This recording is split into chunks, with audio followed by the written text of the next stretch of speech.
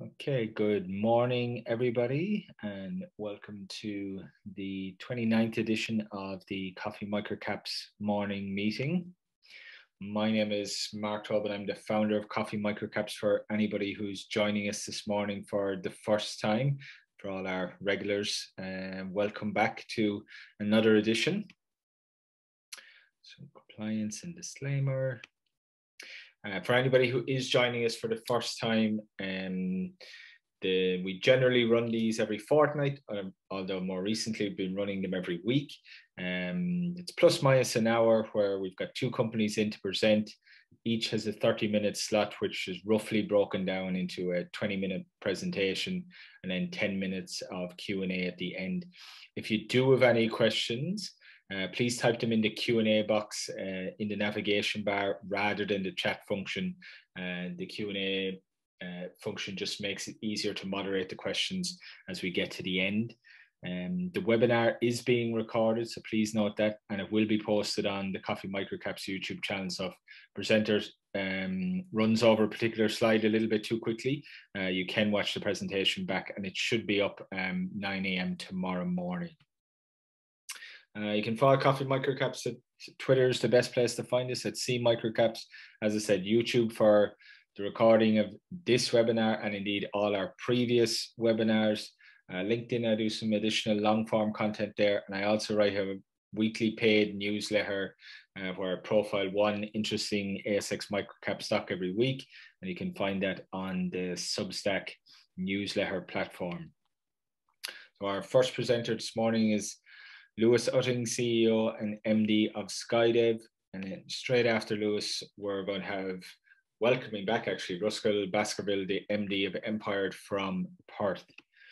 So without further ado, I'm going to stop sharing my screen, and I'm just going to quickly get Lewis's presentation up here quick. 1 second.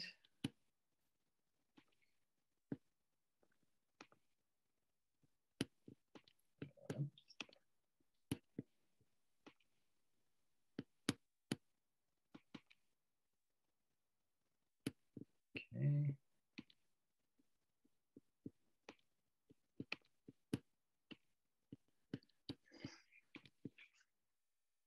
Okay, Lewis, I've got your cover slide up, so I'm ready to drive this as you are. Thanks, Mark. Good morning, everyone, and thanks again for making the time today. My name is Lewis Utting. I'm the Managing Director and Chief Executive Officer of SciDev. It's a really exciting time for SciDev right now, and it's a pleasure to be taking you through our business this morning. For the benefit of those who haven't heard about SciDev before, I'll start with an introduction to our business, and I'll also spend a bit of time talking about our recent acquisition of Howden Industries, which we announced last month. At the conclusion of the presentation, I'm happy to open the lines to your questions to make the session more interactive and we'll take you through our business in a little bit more detail. If you can flick to slide 3, Mark. So SciDev is all about making water work harder. We help a range of industries deal with issues as they relate to water, whether it's to do with their production processes, process performance, or pollution control. Our philosophy is to work with our customers to understand their specific requirements and deliver bespoke solutions to solve their water problems.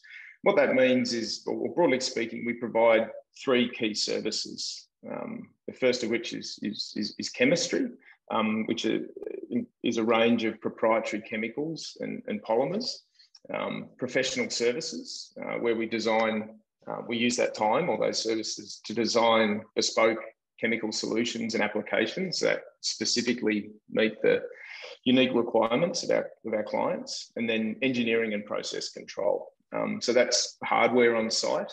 So our clients may need support with some process control solutions, some specialized pumping capability or specialized tanks, that type of thing. So there are 3 elements to that overall water solution. The industries or the verticals that we target, mining and mineral processing, oil and gas, infrastructure and construction, and water and wastewater. I'll take you through each one of the verticals in more detail shortly, and what we do in each specific one. But in short, if on the right of the slide, rather, our financial growth has been really impressive, and it's been driven by a combination of organic growth and strategic acquisitions. Our first half, FY21 revenue tripled to over 18 million, which is a result I'm very proud of, especially considering the global environment with COVID. We've got a massive opportunity in front of us, and I've got no doubt that the business will continue to deliver strong growth for years to come, especially as the world begins to open up a little bit more. Slide 4, please, Mark. If we look at slide 4, it gives you a bit of an overview on the verticals that I mentioned earlier. It breaks down each what is a very large addressable market.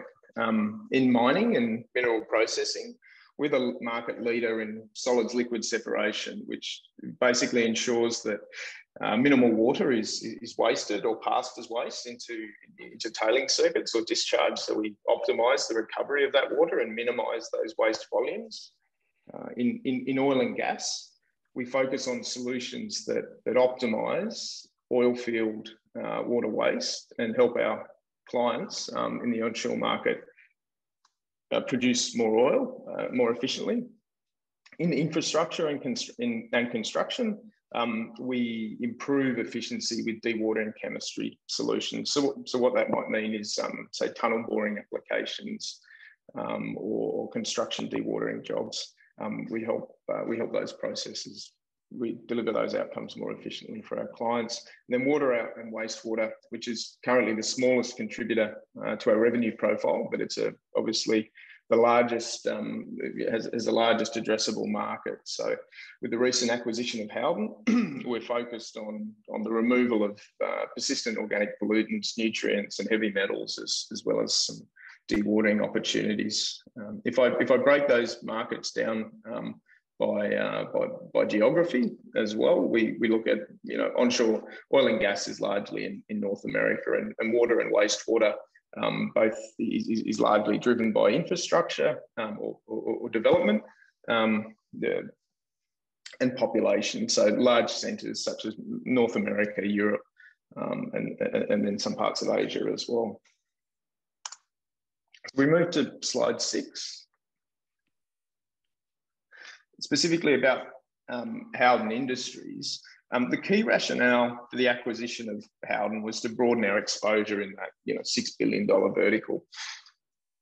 The Howden business provides SciDev with access to the growing PFAS market, which is a persistent organic pollutant, or what's commonly referred to as a forever chemical. So they're a group of man-made chemistries that are tolerant to heat, are tolerant to oil, and tolerant to other solvents, and they remain in groundwater and last forever unless they're removed. And they cause problems such as things that you see in the Westgate Tunnel in Melbourne here in Australia and other places as well. So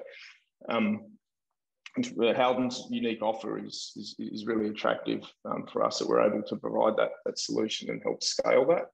We also gain access to a team of, well, now we've got a team, combined of 50 skilled people, so engineers and chemists and project managers that are able to provide solutions to our customers, and we can leverage that skill set across SciDev's verticals.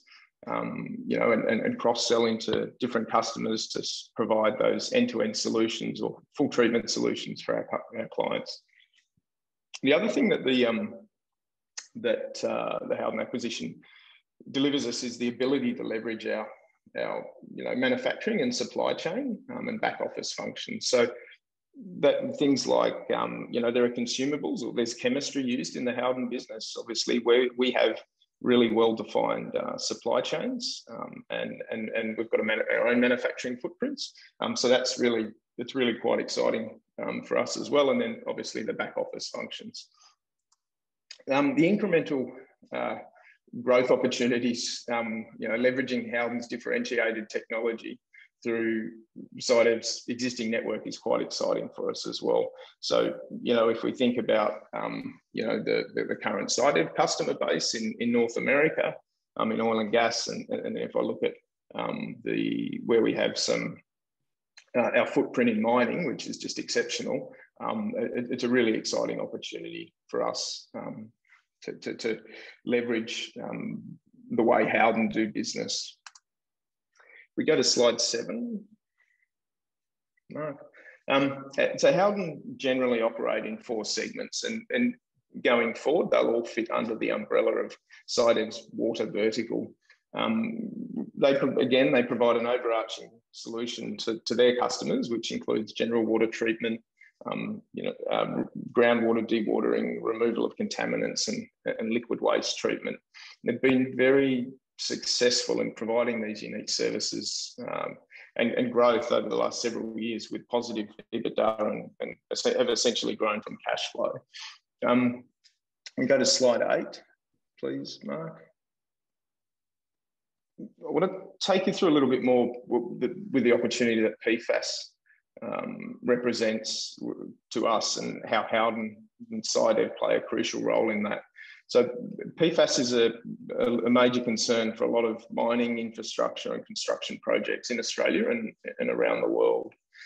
What Howden have been able to do is quite exceptional, really. They've been very successful in creating significant value in that market by coming up with internally developed and tailored processes for each project that's having to deal with a PFAS challenge. And in doing so, they've been able to outcompete major water treatment businesses. But what I'm most excited about with Howden and the approach to their business is that it's the most efficient strategy on a commercial scale in Australia.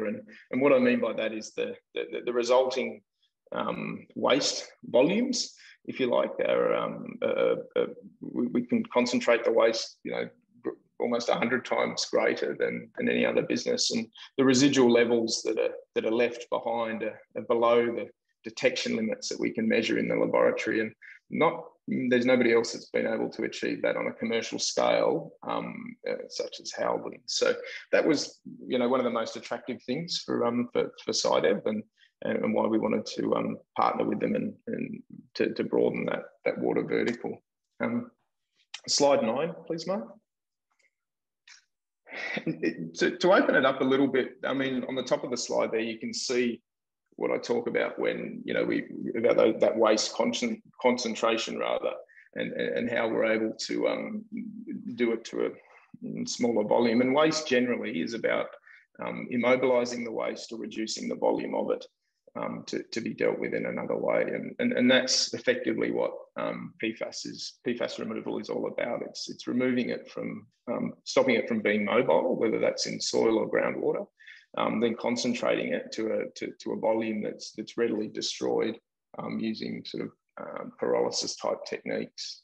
But the real synergy between the two businesses is, in order for, say, PFAS to be removed, you need to remove the solids in the water first, and that's something that SciDev's we're experts in removing the visible particles that you can see in wastewater, and Howden have the technology and the skill set to remove the pollutants that you cannot see. So it's quite a neat fit, and this allows us to provide that comprehensive water treatment solution to our customers and reduce those wastewater volumes to a fraction of its initial volume. And the combined technology doesn't just result in less liquid waste, but it also results in reduced disposal costs. And importantly, the environmental footprint of the process is reduced as the treated water is then reused for either irrigation or dust suppression. Slide 13, please, Mark. Next. So there's a significant opportunity for SciDev, and the global colloid commodity market, if you call it that, which is a sector that we directly touch, is over $11 billion US, and And we believe that we can achieve greater than 1% market share in this vertical, presenting us with some significant growth upside. Slide 14, please, Craig. Mark, sorry. We've got a robust pipeline. It includes several significant field validation type trials that our team are currently conducting. We're working with FMG with field validations of our technology at their Solomon Hub, and we're currently on site and active with BHP Olympic Dam, which is one of their largest assets. And our ongoing contracts and existing customers are all blue chip customers such as Shell, Exxon, where we have some of our experts deployed providing professional services. And then in mining, Aluka and Eramet, where we have our chemistry in play. I think it's important to point out that our business development pipeline sort of runs, between six to 18 months, and after that, we've got a very, very defined and structured process in the way we approach it. So it's good to see our customers or the market voting with their feet, if you like, and some of those blue chip clients starting to convert and come through. So I think now, Mark, I'm happy to go to Q&A if that's we can do that. And I just want to see, have you got a yeah, I might just leave up this slide here, Lewis, if anybody wants to note down contact details for after the presentation. We have one or two questions ahead of time, so let me just do those while I'm waiting for questions come in from the audience. Regarding the Canadian oil sand project trial or field trial, as you call it, the question is the potential client already using a less pricey off-the-shelf chemical product, but looking for an alternative, better performing solution, or are they not using anything at the moment? So it's specifically in the Canadian oil sands, they're using an existing chemistry.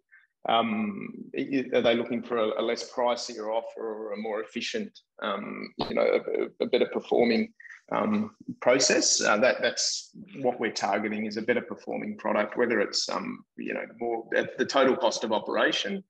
We'd obviously like to reduce and make that attractive for the customer, but whether that's a cheaper chemistry or not is sort of not the client sort of focused on that total cost of operation, and that's what we're focusing on. But they are using an existing one of our competitors at the moment. Okay, great. And then another question regarding further acquisitions. Would the focus be on expanding, products to sell into current verticals, or would it be buying something that gets you into a new industry vertical altogether outside of the four that you're currently focused on? It's a good question. I think if the reason we chose the four verticals that we operate in is we have synergies with specific chemistry types and technical problems. So we talked about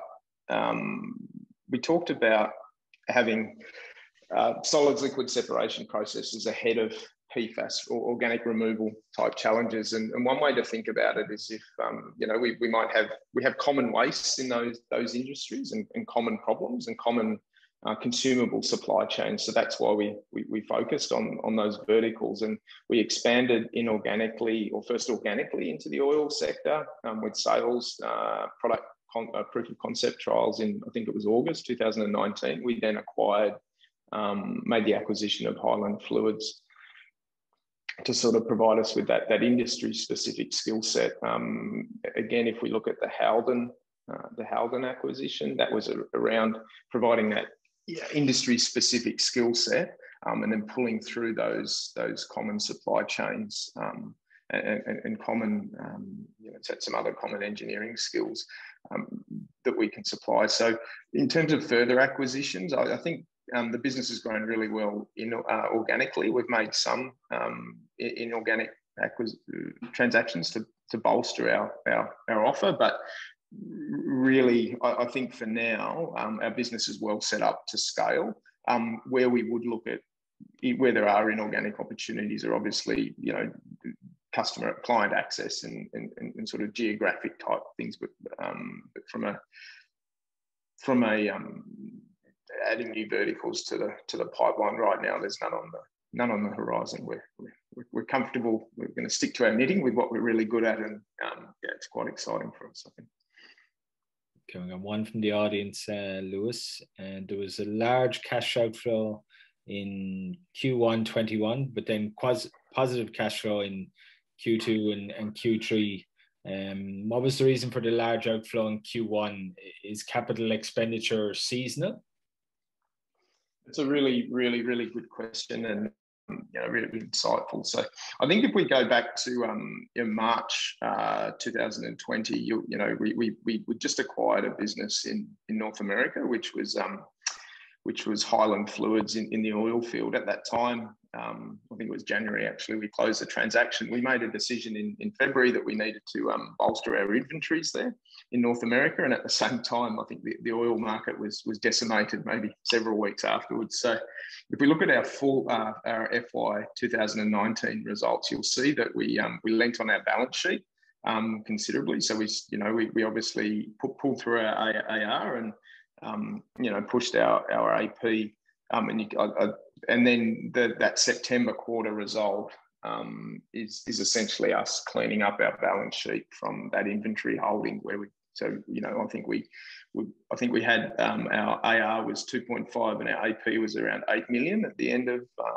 FY19, and then if you look at where our AR and AP sat the end of that September quarter, I think it normalised to about 4 and 5 or something. So that cash outflow was around just covering that large inventory spend that we basically got caught with during COVID.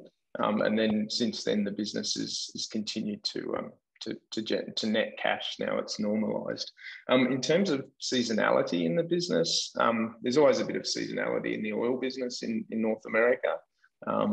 But from a cash flow perspective, I think there's a really good slide, Mark. If you go through, click through, if you go forward a couple of slides in the appendix, that one.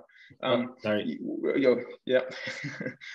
Typically in our business, you can see that cash follows revenue quite nicely. And if you look at that fourth quarter FY20 and Q1 FY21, you can see that our revenue in the fourth quarter FY20 was 5.5 million, and then the quarter following it was only 5.6 million.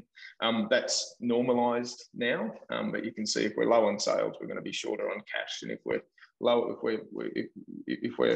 lower on sales and we've got AP, then obviously there's going to be a cash drain as well. So from our perspective, it's cash follows sales pretty well, and we've had I think the March quarter, which isn't in that slide, I think we had 11.3 and 11.2 revenue v cash receipts. So started to normalise in that trend.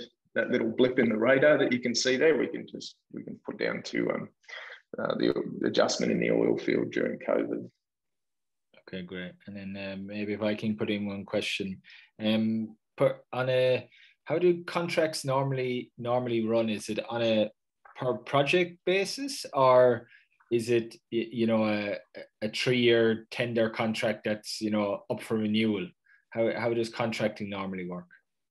It's a great question. I'll start with mining. Mining can be a competitive tender type process, which sometimes we can be the catalyst for with the work that we do. And those contracts are typically 2+1, 3+1, or can be 5 years in some cases.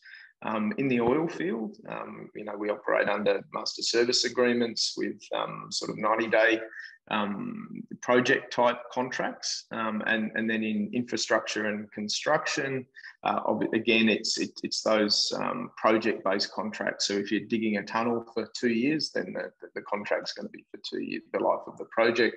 And water and wastewater, some of that you sort of have those smaller contracts, 90-day, 180-day contracts that run consecutively one after the other for the life of the project, depending on different where the stages are of the project. So. Okay, so it kind of it varies by vertical, basically. Yeah, it varies by vertical, but the larger proportion of our revenue is recurring in the business than not. So. Okay. If we don't have any further questions, I'll give it a minute here from the audience. No, it doesn't look like it. Okay, Lewis, I think we will leave it there because I know our next presenter is waiting in the wings, so we can start a minute or two early as needs be. Lewis, thank you very much for coming on. I'll just put up the contact details again if anybody wants to reach out to yourself or Craig from Market Eye. Thanks, Mark. Cheers. Okay, I'm going to stop sharing my screen now, and I will get Russell, if you, or David, if you can start sharing the presentation, it would be great.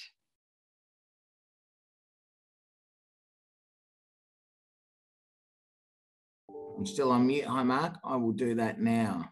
Okay, thanks, Russell. Welcome back. Thanks for joining us once again. No, you're fine. Good morning, everybody. I have my coffee, obligatory coffee for the coffee microcap session. Thank you. So we have so from Empire, we've got Russell Baskerville, the CEO, and we're also joined by David Hinton, the CFO. Okay, here we go. And then if you can just flip to presentation. I have clicked slideshow. It's just taking its time. Or maybe it didn't click. You should be seeing that now, Mark. Yeah, we're in full screen now, Russell. Wonderful. Well, that was pretty smooth. Mark, thank you for inviting us along again this morning, and welcome everyone to the presentation. We appreciate your time. For those that don't know, Empire is a digital services company operating right across Australia and New Zealand. We've been listed for a number of years now and have had a pretty exciting 10-year journey. So I thought that I would start by giving you a little bit of an overview around where we've come from, where we are today, where the market is, and what we're seeing is really exciting into the next number of years. Founded 10 years ago as a small IT services business, with really a goal of becoming the most respected digital services company across Australia. And we really did that early by focusing on large multi-year contracts that could generate annuity revenue for us. And today that continues to be a very primary goal of the business. And I think a key differentiator for our business is the level of annuity and recurring revenue. We successfully secured some contracts, started to grow, and knew that if we wanted to be a larger national player, founded in Western Australia, we had to build out presence across the East Coast. We primarily did that through a number of acquisitions. Those acquisitions did a couple of things. Firstly, they broadened the capability that we had from being a more of an infrastructure services provider to an applications and software provider, which we think in today's market has been critical to our success. And then also building out offices right across the East Coast of Australia, every major capital city, and throughout New Zealand as well. We then, and that largely drove that really high growth period between 2013 and 2018. And we've then gone into a more of a consolidation phase where we've ensured that we've got the right tools and systems right across the organisation, or what I would call the platform of the business, to ensure the next phase of growth is predictable and well controlled, is profitable. And so we've started to come out of that today. We've done a lot of work around the positioning of our business in the market, ensuring our services portfolio and sales model is correct, and starting to align our services and solutions with industry requirements. So, I think out of the back of that, you've seen Empire now secure the largest contract that it has in its history recently with Western Power. Phenomenal win, and we actually went on to win another contract a number of months later with Western Power as well, which I'll talk about shortly. But I think all of that work has resulted in the business being well aligned to growth trends in the market, having a highly predictable set of services, and starting to see some phenomenal growth. I mean, growth this year will be up solidly on prior years. Sales growth for the first half up 35%. And as I mentioned, a number of very, very large multi-year contract wins, one of those up to 7 years, that really haven't contributed to that first half result that will start to contribute to revenue as we go forward. So what does the business look like today? We are the largest dedicated Microsoft services provider across ANZ. I'm going to talk a lot about Microsoft today. I think there's an enormous growth opportunity alongside Microsoft. We organise into 4 key sort of go-to-market services. The first is around modern work and security. Modern work is really anything that touches the cloud from an end-user device perspective, and all of the security that secures the data and applications that go alongside that. So that may be a mobile application that sits on a 1,000 users' phone to access a corporate system. It may be a desktop solution that runs in the office, but it's anything to do with a device that is connected to the cloud. The second part of our business is around digital and data. And this business really is around custom application development using large data sets. And we're seeing the growth in data being produced by organisations continuing to exponentially grow. And there's huge opportunities to gain significant insights from what's happening in organisations or around organisations' customers, and use that data to make intelligent decisions on how they're running and operating their business. The third is what we call business applications, and business applications really for us is a Microsoft Dynamics business. It operates their ERP, which is Enterprise Resource Planning, and CRM, Customer Relationship Management products is what we take to market, and we provide the design and implementation services around those solutions. And those solutions typically are for finance and operations, putting in new finance systems for companies, putting in supply chain management systems for companies, warehouse management systems for companies, and building that out. And the fourth line of business for us is these cloud platforms, and cloud platforms really is all around the secure storage of data. It's the processing power of data, and it's the platform to build applications in the cloud. So they're the key lines of service that we take to market. And our view is that we have built a set of services that are a modern set of services that are aligning to market trends that we're seeing today in high demand or growth areas, as opposed to a number of legacy IT services that many of our competitors continue to have. I guess a number of the key competitive advantages or differentiators that I see our business possess in the market.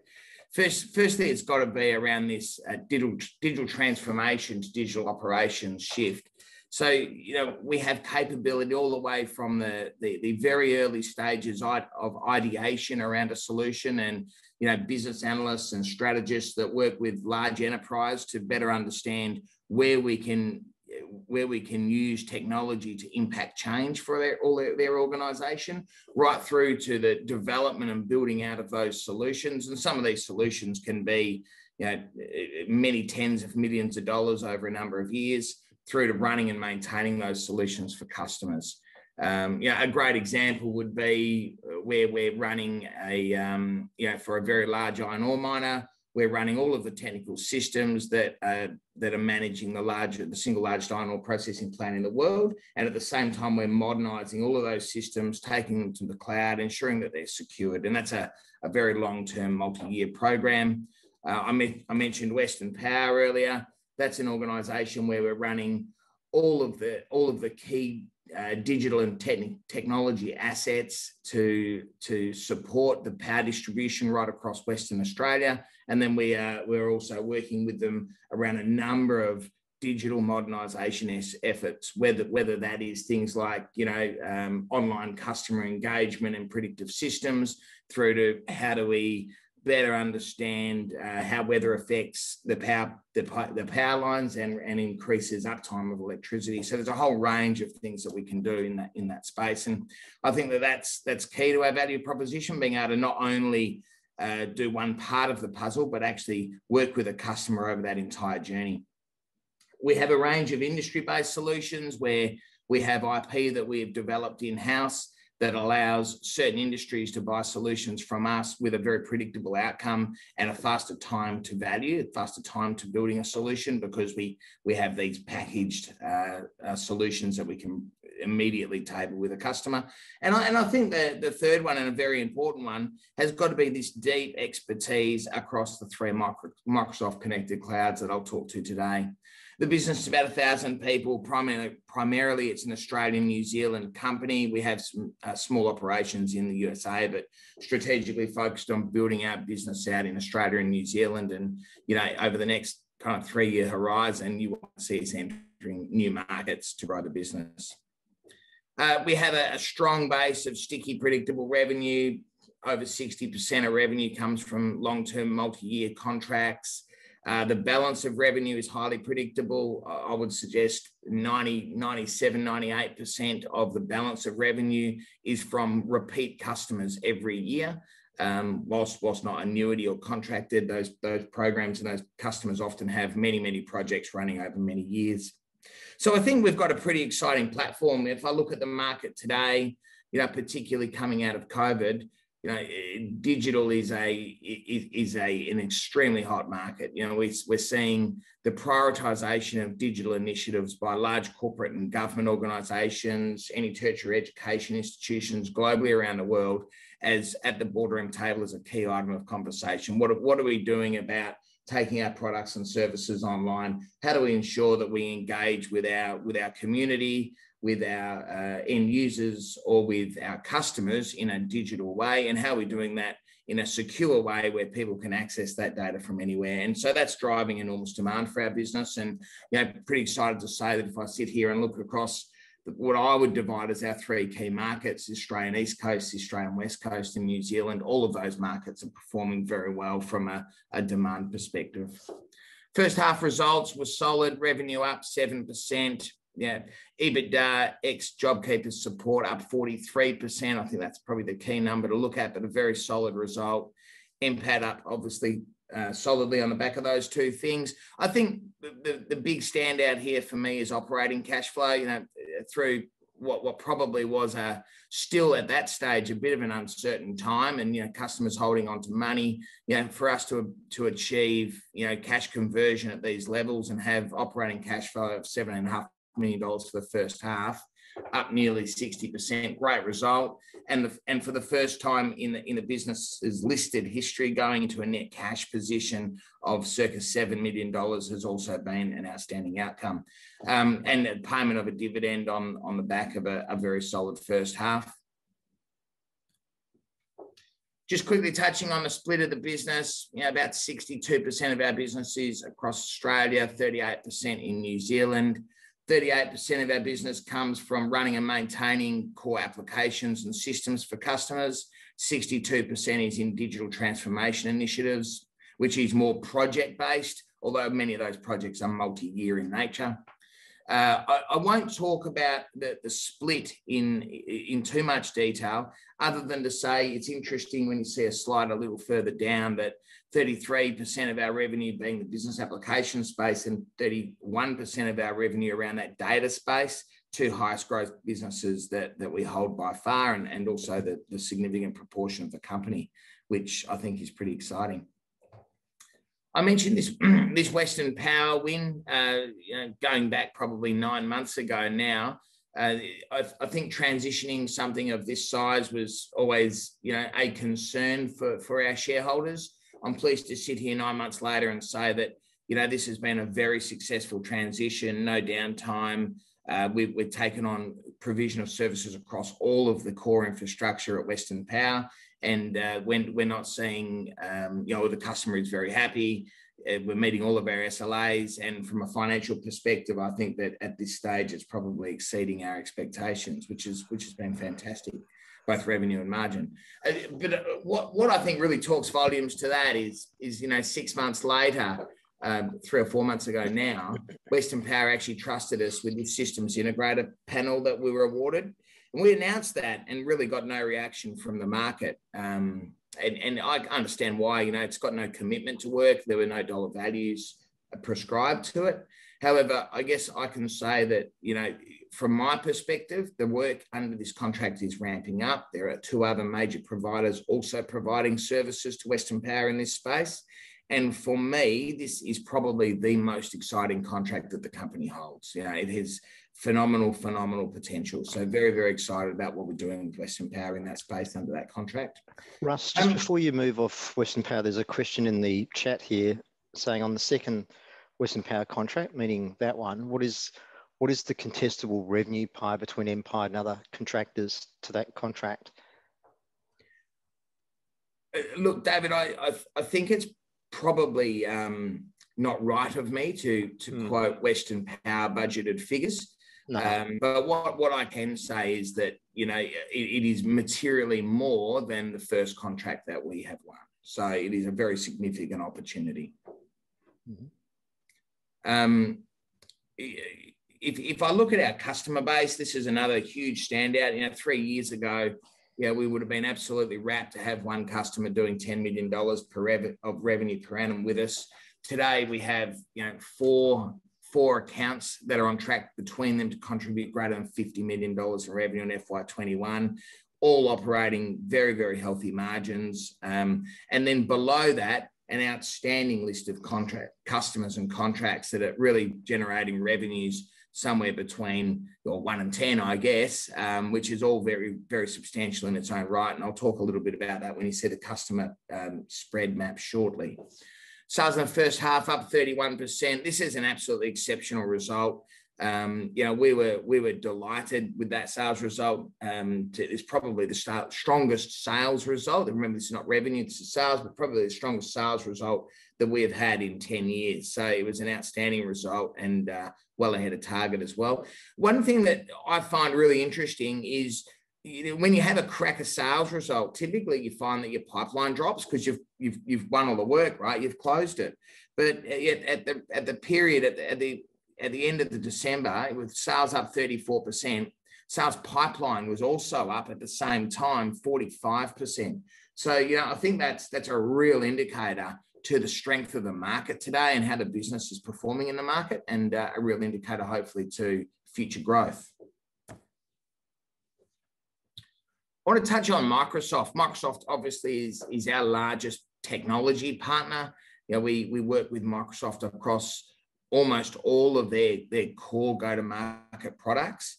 And this is an organisation that is performing incredibly well. I mean, it's the third most valuable organisation in the world at $1.7 trillion market capitalisation. It regularly swaps with Apple. Apple's currently capitalised about $1.9 trillion. They swap spots a bit, so sometimes it's the second most valuable and second only to Saudi Aramco. So pretty phenomenal business, $143 billion in annual revenue, growing consistently at 15%. When you think about the size of revenue in the market and that they can continue to grow at 15% year in, year out, I also think that's a pretty exciting opportunity in that growth. And then I think the other thing to really understand about what Microsoft are doing is, really the core of their business is still very much, software and applications being used across global organizations all over the world, right, to run their core business. And they're in a journey to the cloud. And research shows that this journey to the cloud is only really about 15% adopted by global organizations so far. So you think we've been talking about the cloud for 10 years. Globally, maybe we've got 15% of the way through that. That means we've got a huge runway of opportunity. And Microsoft are supporting tens of millions of clients globally to move to their intelligent cloud. And that's a phenomenal shift for the second or third most valuable company in the world to be transforming their entire organization to the cloud and all of their customers to the cloud. It's a huge opportunity. And I think our position with Microsoft is somewhat unique.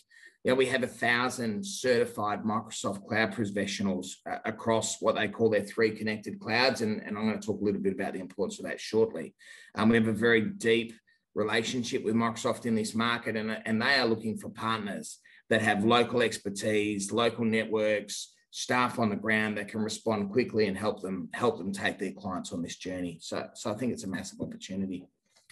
Really, Microsoft are making 3 big bets, and that is that they will take all of their clients over time into the cloud across 3 secure clouds that will be interconnected. The first is their Microsoft 365 cloud, and that is really what they call their productivity cloud. So any Microsoft application that you see on a device, be that Office, for example, Excel, for example, Microsoft Teams as an example, all sit within the 365 cloud. They then have their Dynamics cloud, which is really all around business operations and customer engagement. That's their ERP products, their CRM solutions, all sit in that Microsoft Dynamics cloud. And then they have the Microsoft Azure cloud. And often people think Microsoft, they think cloud, they just think Azure. Actually, Azure is simply the kind of what we would call the intelligent infrastructure. So it's around real-time data storage and processing. It's around security, and it's around compute power. Now, I think so that's where Microsoft are taking their organization. That's the 3 clouds that exist today for Microsoft. But I think the real value is people that can build solutions for customers that connect all 3. And if you have a look at our credentials, we are one of the most certified partners across Australia and New Zealand. This actually means that Microsoft provide financial support if they deal with us, because they believe that the solutions that are being built have a higher likelihood of being successful and delivering the required benefits to customers. And so they'll actually provide financial support if a customer elects to do work with Empire. So it also improves our commercial advantage. And then if I look at Empire across those 3 connected clouds, as I said, I think the big value proposition that we have is this incubation, planning, and ideation phase. We can work with customers to understand how technology can have real impact to their business, and then we can build them out solutions that may involve, a new supply chain management system in an ERP solution using the Microsoft Dynamics cloud. But then we can connect real-time data analytics to that system using the Microsoft 365 cloud, fully integrated into the Microsoft Dynamics cloud. And we can store all of that data in a secure way in Microsoft Azure, and have real-time data applications running out of that Azure platform, having advanced intelligence and machine learning applications running in that Azure platform, delivering real insights down to the Microsoft 365 application that's running on a desktop or a mobile device. So it becomes a very, very powerful solution. And then as we move through that journey and we've built the solution, Empire has a managed services model that not only allows customers to have us maintain and support those solutions, but we have what we call a continuous evolution standard, which we engage with customers on, and that allows us to continually be building and developing new enhancements to those solutions. So I think if we look at a legacy piece of technology, you build it, you put it in, you run it for 5 or 6 years, the business requirements change, you throw it in the bin, you spend another 20 million bucks, you build something new, right?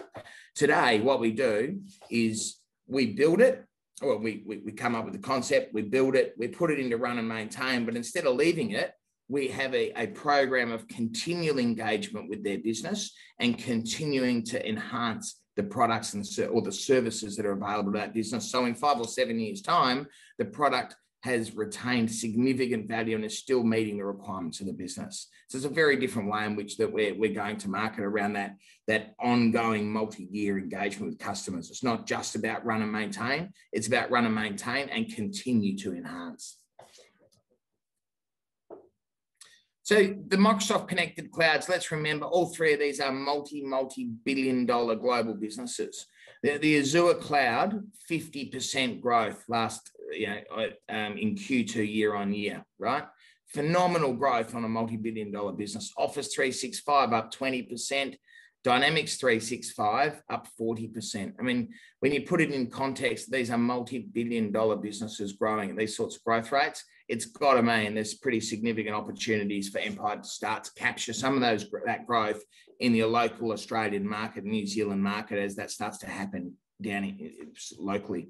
So we're seeing that our Microsoft Dynamics business, which really sits in business applications, up 15% in the first half, and very pleased to say it's continuing to have a very strong performance in the second half. The digital and data business up 9. And again, we are seeing continued growth in that business. The platforms business was impacted by a loss that we had in the prior financial year. So what you've seen here is that loss come out, and you've seen only a very small contribution from Western Power replacing it coming in. As you see that move into the second half, I think you'll see some dramatic improvement in the growth rates of that platforms business. And I'm very confident on a very solid full year result there. And then the modern workplace business, slightly down for us. And I think fair to say we've put a lot of focus in the data space and the business applications space. And we need to start to shift some real focus around that modern workplace business, because again, it is a huge growth opportunity that today we think we have all of the capability to capture, and we need to go and execute on that. I've spoken about strong sales results. You can see across all of our regions, our sales results have been strong. I think the key takeaway here is, the East Coast, 8% is actually a pretty damn good result. And a year ago, I'd be crowing about that. But, compared to the other two key regions, it doesn't look that great. I think you'll see that. I mean, I made a comment here, Australian East Coast pipeline up 116% at the point of at December.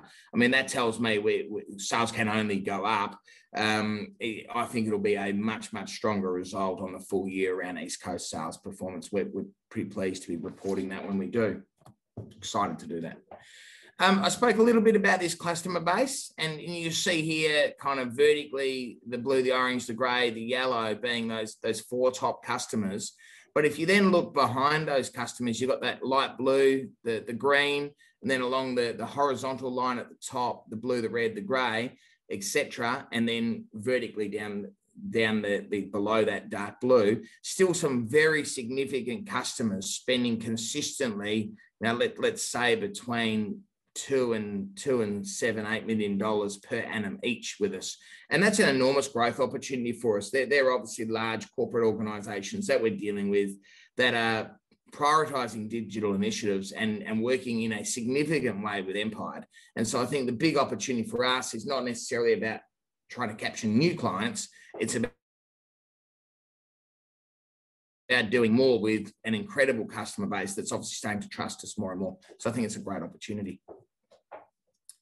So just a quick outlook. I mean, we do have strong demand today, and that is driving a tightening labour market. We're not seeing too much upward pressure on rates currently. However, I do think that will come, which obviously can provide some gross margin tightening.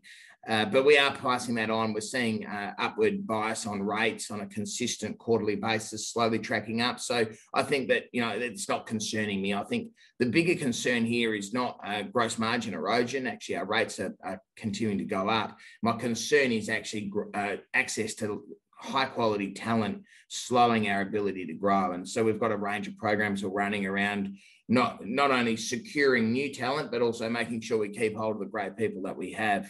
From a client perspective, they're after long-term partnerships. They're looking to engage with us in a programmatic way where they would have a number of initiatives that they want to deliver over a number of years, instead of saying we've got one piece of work that we want to go and do. So that's great for us, and it's great for the customer. It means the customer has an ability to engage with us in a more strategic way and secure consistency of high caliber staff working on their projects. And for us, it means that we have improved utilization and better ability to manage our resource forecasting. I think winning in this market is very important. There's a huge opportunity, and really leveraging the IP that we've developed and really telling the story around the breadth of capability that we have has got to be unique around how we go and capitalize on this market. And actually responding to this market, we'll see some investment in sales as well and continuing to build out our sales capability, which is extensive, but I just think you'll see an increase in the sales force itself and some of the key practice leads and principles that sit behind those salespeople. From a financial perspective, I'm not going to read all of this out. You know, we had a good first half. I think we'll have a pretty good second half. The business is growing and really excited to see it continue to grow into next year. Mark, I think that's all from me. Okay, great. Thanks, Russell. We have a few from the audience. I know David put one to you as we were going through on the Western Power one, but let's just tackle some of the others. Can you talk about the maturity of the sales pipeline of larger managed service contracts? The maturity of the pipeline, well, I think if you're saying, is there a deal around the corner? There's always a deal around the corner. It depends if we win one or not. But look, we do have a very exciting larger deal or managed services pipeline at the moment. You know, we would have, off the top of my head, half a dozen contracts of significant size in play right now. We're at differing stages, whether that's tender submitted or whether that's, you know, shortlisted, and there are some in that state.